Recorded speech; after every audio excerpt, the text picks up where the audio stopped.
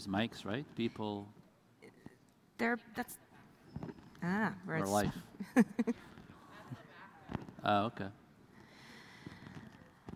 All right. Well, thank you, Dries, and thanks to everyone who's coming here. Yeah, so that was another excellent keynote that you've done for DrupalCon. Thank you.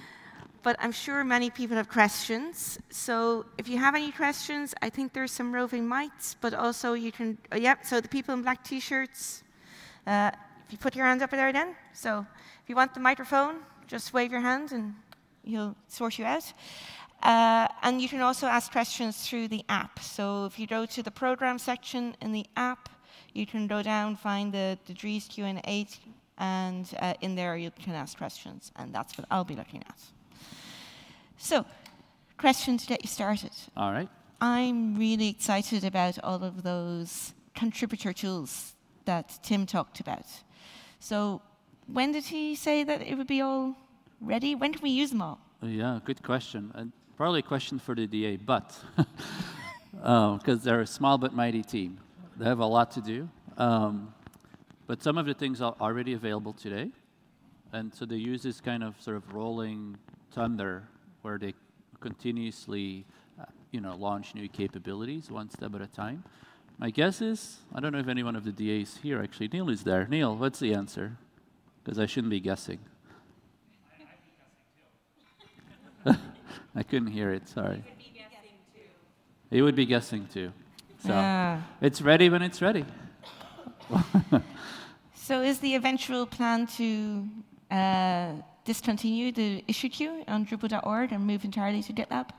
Sorry, what is Is the plan to remove the issue queue on Drupal.org and move entirely to GitLab? Yeah, it's also a question for Neil. I think we want to move everything over, yeah. Like, the vision really is to use as much of GitLab as we can, because if we have two different systems at the same time, it actually creates more work, not less work. And we really want to just go all in on GitLab, where it makes sense, obviously, and just rely on GitLab. And then we get the innovation engine from GitLab, because obviously they're now a well-established company. They're adding a lot of capabilities. There's a whole ecosystem of integrations with GitLab. And so we just want to tap into all of that. And I think if we keep too many Drupalisms, like sometimes we do, like a lot of these opportunities and integrations just don't,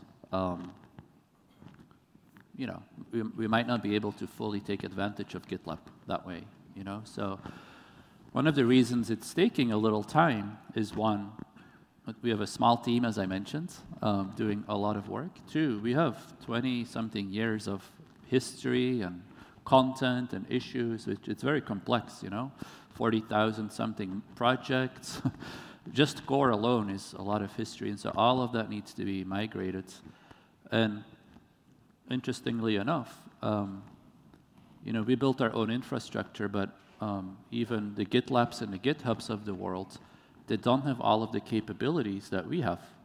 Like, we really built something over the years that allows us to scale to a project the size of Drupal, where we have 40,000 integrations, and we have 1 million users on Drupal.org, and we have 10,000 people collaborating on Drupal any given year. So we've built this massive, massive collaboration tool. And GitLab and GitHub wasn't necessarily invented for projects like Drupal, with the scale and the complexity of Drupal. And so a lot of what we need to do is actually push GitLab, in our case, to add the features that we need to run and manage a community as large and as complex as Drupal. And so the Drupal Association has done a wonderful job collaborating with GitLab, and GitLab has been very generous as well, contributing time and money to help us build these features. And they're also very eager to work with us. I'll give one more example, if that's okay. Yeah, go ahead. But Drupal pioneered this credit system that you might be aware of. And we have integrated the credit system in our collaboration tools. And that doesn't exist, because we were literally the first or one of the first to have this. And GitLab is very interested in having a feature like that, so they can make it available to every other project in the world that uses GitLab. And so when we think about how do we bring the credit system into GitLab, it's not like a quick, it's not necessarily an easy, quick effort, you know.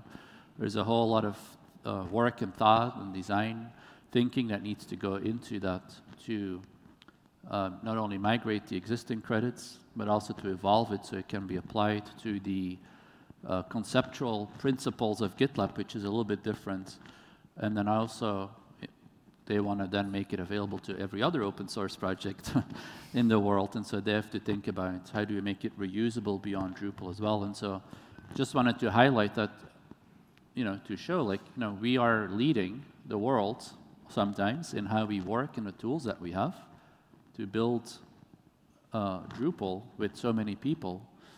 And, you know, GitLab doesn't have all of these features, funny enough, right? And so it takes a while to get all of these things done, and which is why it's hard to say it's going to be done, you know, in 3 months or in 6 months. But I've been very encouraged by the pace, though, of the progress. Every time we meet at DrupalCon, there's a whole bunch of new features.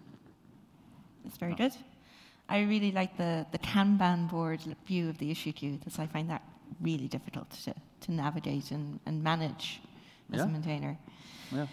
So with all the work that is going on, like on, say, that initiative, but also other initiatives that you have, like, how is that all being funded? You mentioned the philanthropy and the grants. Can you talk a bit more about that?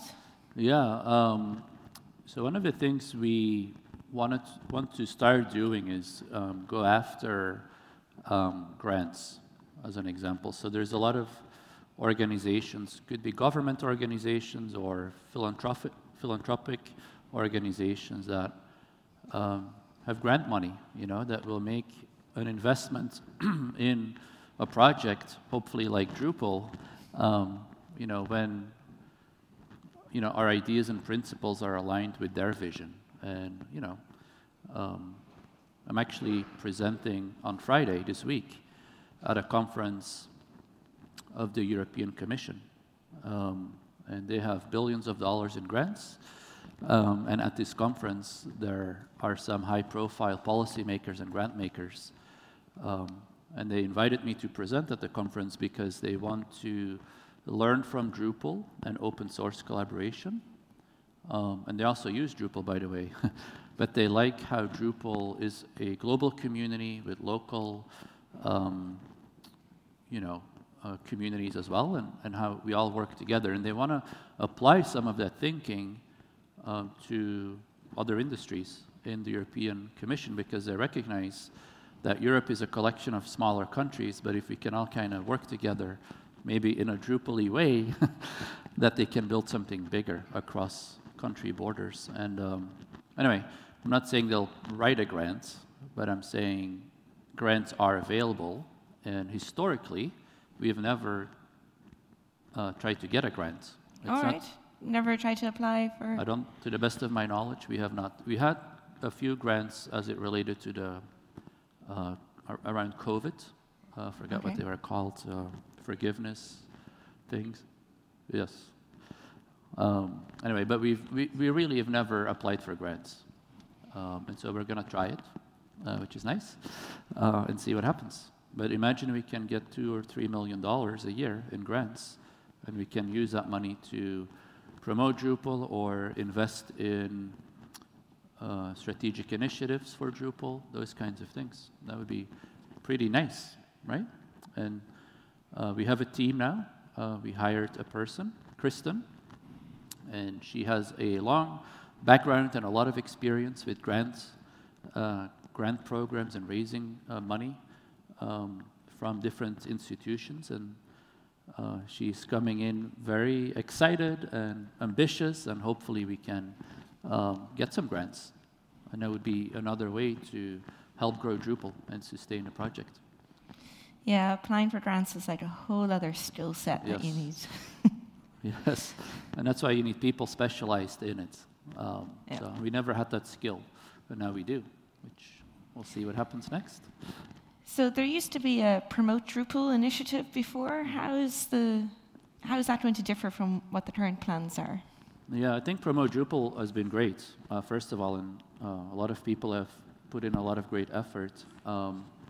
Sometimes I still think, and I don't mean this as criticism, we're only scratching the surface sometimes of what we could do to promote Drupal. And so it's really about, you know, doing what Promote Drupal does and then more. Like, how do we give them more resources, and how do we support initiatives like that more broadly? And you know, it goes all the way from making sure Drupal is present at relevant industry events to having more and better content on Drupal.org as well. I mean, if you think about it, if you go to Drupal.org, it's actually really hard to learn about, you know, Drupal in a way, in some ways. Like if you were to go to websites of competitors, they would have a lot of content for all of the features they have. Like, I'll give one example, but let's say our workflow tools, our content workflow tools. We have some of the best content workflow tools in the world. But it's really hard to go to a page on Drupal.org where you can learn about, here's Drupal's workflow tools, and maybe with a little video, and really tailored for people that are sort of curious about Drupal, and they're trying to assess if Drupal would meet their needs. Same thing with multilingual. We're really good at multilingual, but do we promote it well, you know? If you are new to Drupal, you're trying to figure out, is Drupal a fit for my project? It's not that easy. And so we miss, for example, long story short, we miss sort of that classic product marketing content, which is promoting the features and the capabilities of Drupal. And you know, for every feature in Drupal, which is maybe 100 features or more, we should have a page that explains the feature in a way that helps people understand what Drupal can do for them. So I think there's a lot to do, you know, go beyond what we do today, and also promote Drupal for different verticals or industries, promote Drupal to different buyer personas, you know, developers obviously, but also marketers, like really good content for marketers, or good content for, you know, CIOs, like, and other kind of more strategy-oriented roles. And to me, and I've talked about this in the past, but like I think about this, like we've built sort of one of the world's best engineering machines and one of the world's largest engineering teams with 10,000 plus people. Like, why haven't we done the same on the marketing side? You know, why can't we get hundreds of people in the Drupal project market Drupal together, just like we do for code? Okay. So I think there's a lot of things there that we can try, and I think that could be pretty exciting. We have a question from Tony in the audience who says, you'd like to do better promoting Drupal. The story is so inspiring. So isn't it time for Drupal the movie or the book? Is it time for Drupal to move? Is it time for the Drupal the movie or Drupal the book? Wow, that would be cool. I don't know. Yes? Trying to picture what this movie will be about. But it might be a nice, like, documentary style movie, maybe, you know? Could be fun. Another question, going back to GitLab. So is it the right path, do you think, to offer the option to opt in for GitLab, as described in the keynote in the video? Or would it be better to do a cut and only support GitLab? I don't know what the best process is. I mean, I think the end state is GitLab. I'm pretty clear about that in my head. But how we get there, I think we're doing sort of a gradual, you know, get there step by step. And we have to think a lot about how we manage a change like that, right? So I think change management is pretty important, so we don't disrupt, you know, Drupal. For example, we are about to release Drupal 10. We don't want to, in the middle of the Drupal 10 release process, kind of make things impossible or hard. So we have to be very careful about how we roll out these features and how it impacts our packaging scripts and our, you know, all the things that we have that we've built over all the years. So the end goal is GitLab, and GitLab only, almost, or as little Drupalisms as we can. But yeah, we just have to get there in a gradual piece that brings everybody along and doesn't disrupt the project. We don't lose anyone on the way. Yeah. Yeah. And in relation to the marketing effort, another question, you mentioned the different industries and the different verticals. Miro is wondering, should we pick specific segments and that we're trying to go too broad, perhaps? Yeah, well, I think Drupal is already broad. I think the power of Drupal is that it's very flexible.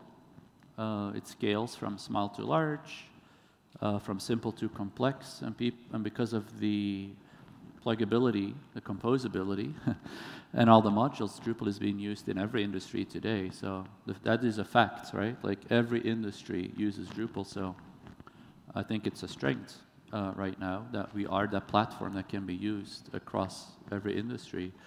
So I think we should try and promote it for multiple industries. Having said that, I do think there are industries that we're better at than others. You know, like we continue to be really good in government, in higher education, you know, media and entertainment, and so yeah, we have a lot of amazing references there. But even in you know, other industries, we're getting better and better references. Like I've seen a lot of people in financial services adopt Drupal, in healthcare adopt Drupal. Like, and these were traditionally industries that were a little bit more maybe reserved about open source, maybe a little bit less risk-taking, but they've gone all in on Drupal as well. So, you know, given the size of the install base and given just incredible organizations using Drupal in all of these different industries, you know, I think we have to promote all the industries, really. So how can we help promote Drupal? Is it case studies? Yeah, I think it's a great question, and I think that's what I meant with it would be helpful if we had sort of that coordinator role, you know? Because if you think about it, like we have all these amazing Drupal agencies, and guess what they do? They're often in the marketing.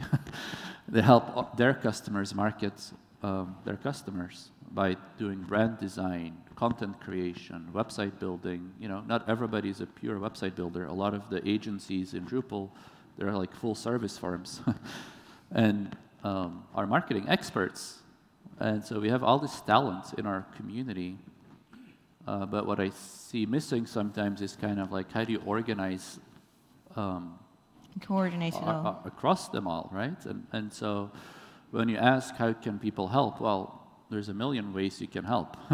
We need all the contents. We could translate the content to different languages. We need campaigns. We need all the things. But it feels a little bit like unorganized, and people don't know where to get involved and how to help. And so I don't have a great answer to how can you help, other than maybe work, you know, kind of work with your local community and promote Drupal in your area and try to write about Drupal on your own website and all of these things. But we really need a coordination role, I think, that kind of creates a marketing plan and then kind of figures out how people can contribute as part of a bigger plan. So thinking of the different industries and verticals that Drupal is in, and thinking about what we currently have, like our distributions, and then there's the plan for the recipes. Do you think it'd be good to highlight those and promote those? Yes. Yeah. Yeah, and actually one way you can probably all help, just to circle back to that real quick, is you all have the relationships with your customers. You know, you do projects, it's your customer, right? If you're an agency. But getting the references, I think, is key. Like being able to go to your customers and ask that they are willing to be a reference, write a use case, a case study, and bring those case studies to Drupal.org. I think that's one way that everybody can help promote your customers, and in the process, you can promote yourself too. And so it's hopefully a win-win for all the stakeholders. But I think the recipes are great because then we can have recipes and have and promote the recipes with case studies along the same way. Yeah. So I have a couple of questions in on GitLab again. So with Drupal's GitLab CI tests, will they be agnostic or packaged in a way that agencies can use them within their own workflows, especially the automated tests like accessibility? I don't know. Maybe Neil knows. Yeah. We don't know, yeah. Sorry, I'm not the GitLab expert. Yeah, but these are good questions. Yeah. And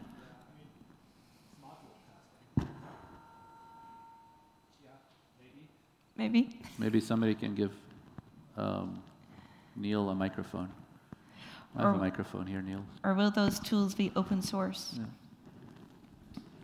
I don't know.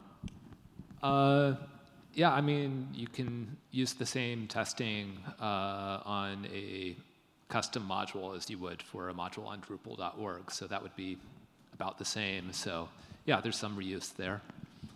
But yeah, testing a Drupal project on Drupal.org, like a module or a theme or whatever, like that's different from end-to-end testing a website.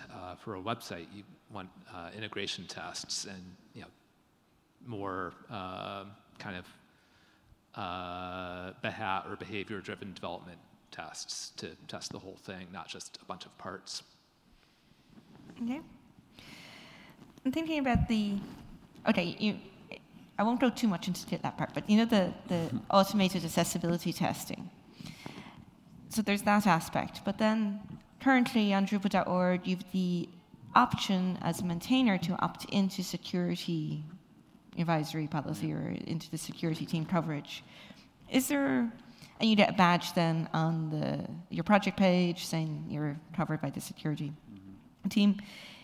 Do you think we can move towards something like that for accessibility so that maintainers can opt in and say, yes, I commit to adhere to the W tag or A tag standards? Yeah. I think my initial reaction is that I like that idea, right? If you are the maintainer of a project and you want to make a commitment to accessibility, which today that's not a requirement for a contributed project, but if you say, I will commit to this accessibility level, I think it would be nice if people could state that, right, on the project page. And obviously that doesn't guarantee that they'll be actually accessible, but at least it demonstrates that they are, that they would be willing to accept patches and consider accessibility bugs as serious bugs to fix. And then if you have it on the project pages, what's nice about it is that as an end user, you can now filter modules by accessibility too, because if you are a certain kind of organization, that might be really important to you. More and more we see government mandates around accessibility. So you may want to filter modules by accessibility compliance, let's say. And so yes, I think that would be a good idea.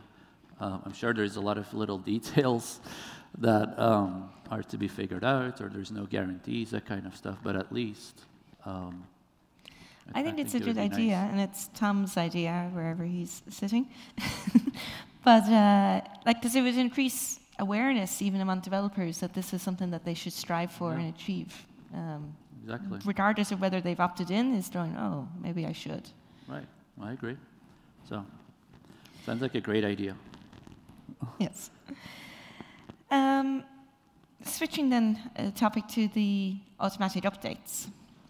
So, do you think this will also ship with a tool that you could have the automated, eventually, is like a later phase perhaps, that the automatic updates project could commit the code to Git, so you're not just doing it in a development environment and then you can push it through? Or is that really more for the hosting companies to provide a way to do that?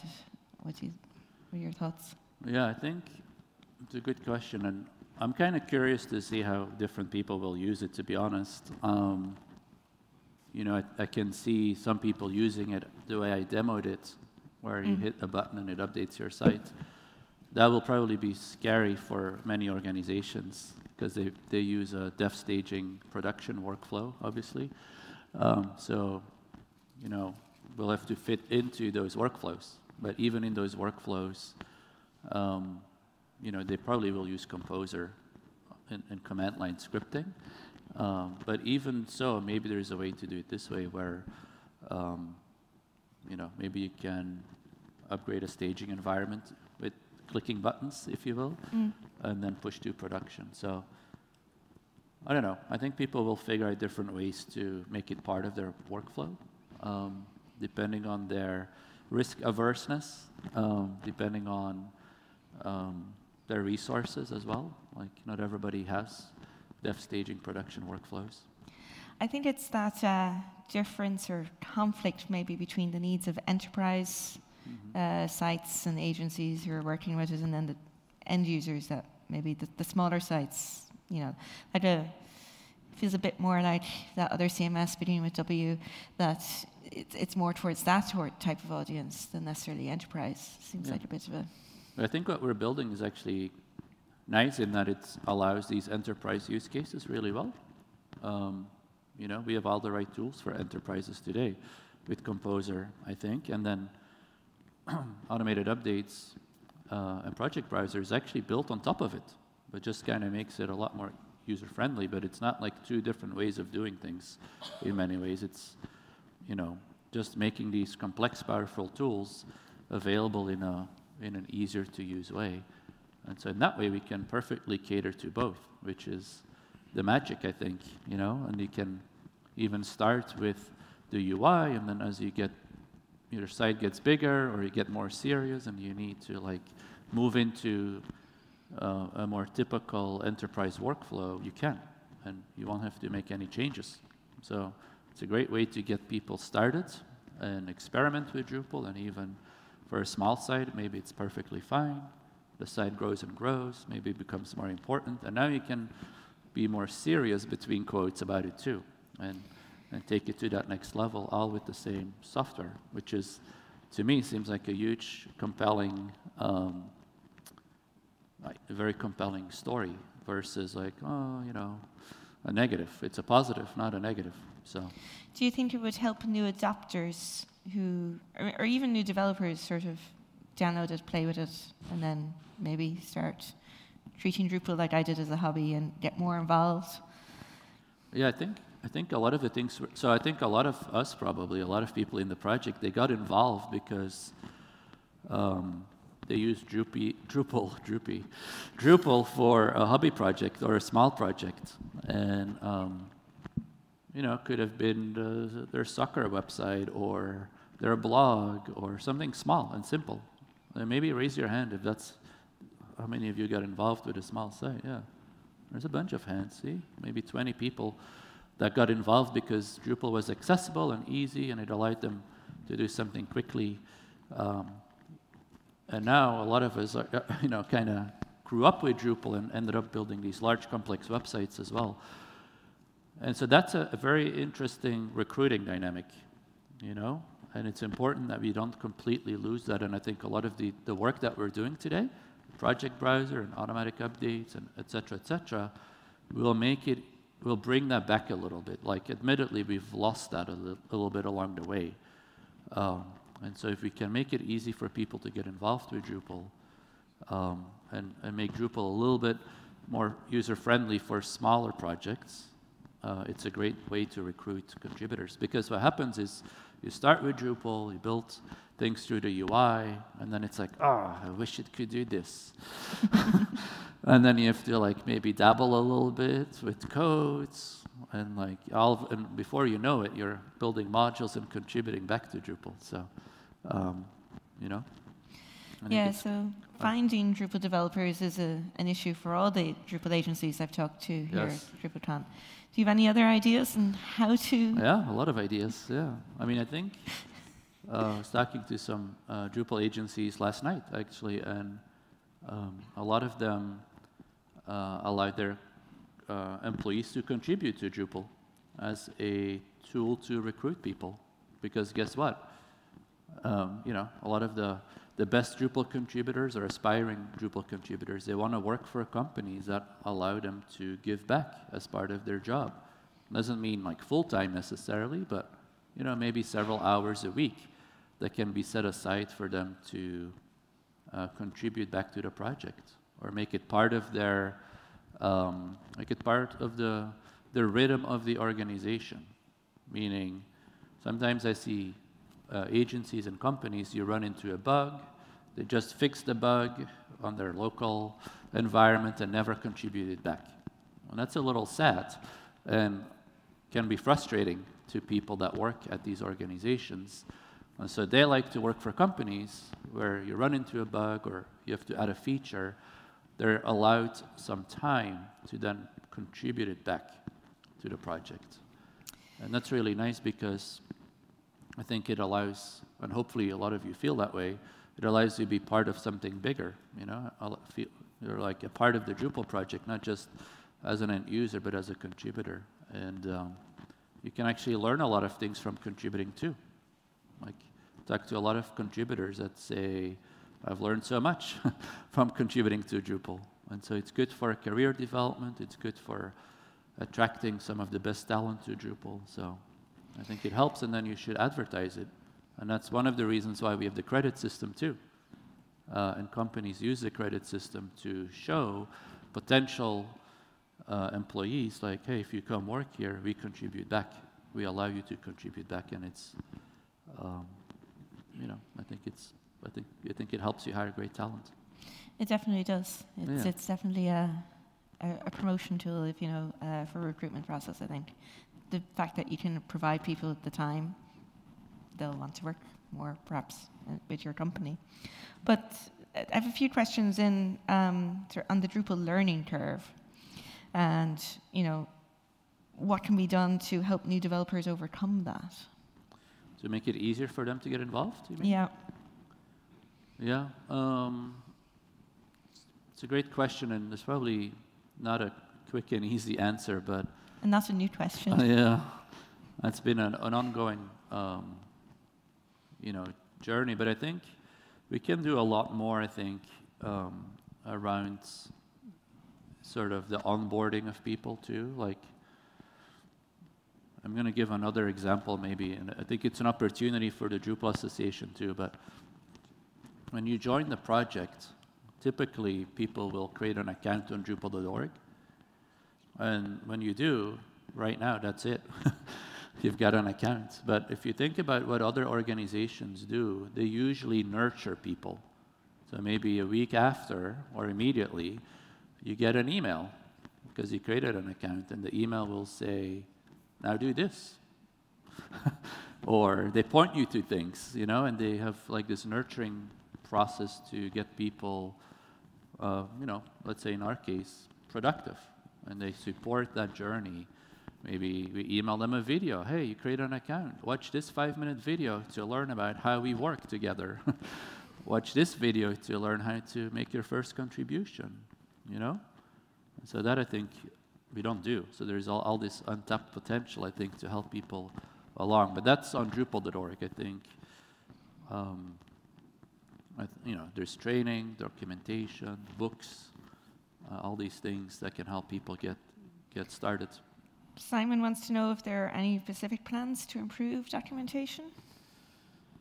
I don't know if there's specific plans. I'm sure various people in the community are working on improving documentation. I'm not sure I know all the details. Yeah. So, change topic. You mentioned in one of your slides about all the great work that we've done, like we're Symfony 6 ready, we're nearly there for PHP 8.2, and you also mentioned smaller core. Mm-hmm. So how do you make the decisions of what features leave core, what features are going into core? Somebody's mentioning the paragraphs module, then we have layout builder, but how do you decide what should be in core and what shouldn't be? It's a good question. There's a couple of different ways we think about it, I would say. Some things we decide sort of grassroots, I would say. And so people just contribute things. And when we see them, we're like, wow, that's cool. That should be in core. So that's one way that happens, which is great.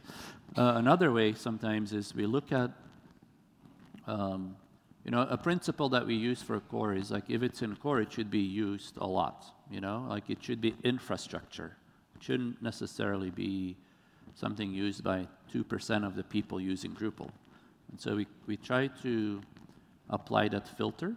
And it's actually also the filter that we applied to remove things from core. So we remove things like aggregator and fora module. And that's because when we look at the adoption of these features, we felt like they were not used enough to warrant inclusion in core. And so that's another principle that we do. And then the third piece I would say is like I organize like a Drupal product survey every few years around every major release, and we survey everyone in the Drupal community. And people kind of vote, if you will, about what things they would like to see in core. And so we use that as an input as well. And so, for example, the last survey, automatic updates was like the #1 thing by far. And so that's how we decided that we should have that in core.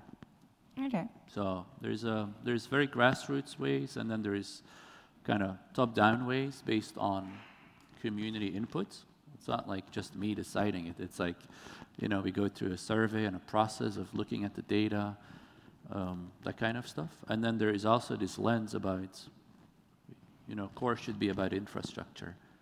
And so we actually talked a little bit about this in the previous Driesnote in Portland, where we look at how many people use it, what's the effort to maintain it as well, and we kind of try to decide if it's core worthy that way. So, and then sometimes we move things from contrib to core. I don't think I've completed that point, but if something gets built in contrib and it gets really widely adopted to the point that basically everybody installs it, then we move it into core. And examples of that are what was called CCK, as well as views. These were 2 modules that basically almost everybody used. And so we felt, all right, it's better if we put it in core, because then we can maintain it in core, and we can kind of simplify a few things around guaranteing a good upgrade process and that kind of stuff. So. I think Path Auto is the one that's for me. I use it on every site. Yeah, Is it the #1 module right now? Yeah, it is. No. Definitely in the top 5, I think. That's Token is probably one of them. Sure, these might be candidates for inclusion. Yeah. Just changing topic ever so slightly, like a bit back to the promotion, but Drupal Commerce, is quite powerful, and it's sort of the leading Drupal platform for e-commerce. Mm-hmm. Why is it not promoted as much or talked about?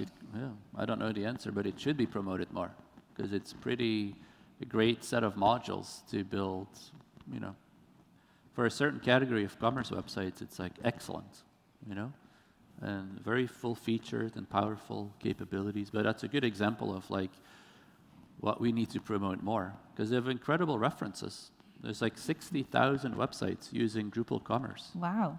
It's a lot of sites, know. And some of these sites are pretty impressive sites. I was actually talking to Ryan, who's sort of the founder of Drupal Commerce. I don't know if Ryan is here, but he was talking about a website. I won't say the name, but it's a pharmaceutical company that uses Drupal Commerce too. I think they sell COVID tests. And they're now doing billions of dollars in like e-commerce revenue through Drupal Commerce. Incredible use case. And that's just one of the sites, of the 60,000. So there's all these great sites using Drupal Commerce, but it goes back to like we need to have some promotion around Drupal Commerce. And again, Drupal Commerce in a way competes with large commerce platforms. And commerce is a larger industry than content management. Like CMS is small, commerce is large. So we're up against the commerce tools of the world, Magentos of the world, these large companies. And so you could think these companies probably have marketing teams of 20, 30 people that all they do is promote commerce. And so we have nothing. So I think that alone, we could spend a lot of time and effort promoting our commerce solution. I don't think we'll ever get to 20, 30 people to promote Drupal commerce, but just promoting it better, I think, could go a very long way. So I'm conscious that we're out of time. It's now flashing at me. But I do have 2 more quick questions. Okay. I'll be brief. So are you still willing to submit a video recipe for Umami? Yes. And what recipe would it be? That project. Together we can do it. What recipe? Oh, good question. Well, actually, it's funny. A fun anecdote. Like one of the things we'd like to do is write a cookbook together, because she's a great cook and I like photography, and we have all these ideas for recipes. So we would love to contribute a recipe.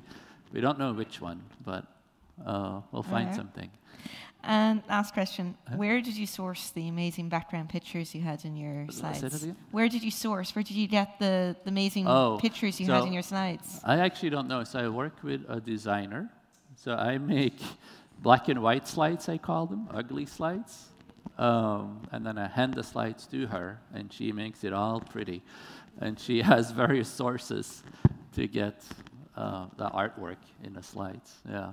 And I'm very lucky that I can. It's Ash, and some of you have met her. She's been helping with my slides for many years. And actually, we were talking about this the other day as well, but like around 10 years ago, I decided to get serious about my Driesnotes, because I felt like I only get the stage in front of the Drupal community, like at large, if you will, twice a year. And before that, some of you might remember, I actually presented black and white slides. And about 10 years ago, I said, you know what, I'm going to actually spend a lot of time and money too, creating slides and upping the production quality. And so I hired a designer to help me. And I still work with her today. And so all the credit goes to her. Well, she does an amazing job. Yeah, she does. You also give an amazing keynote. So thank you very much, Dries. All right. Thank you very much.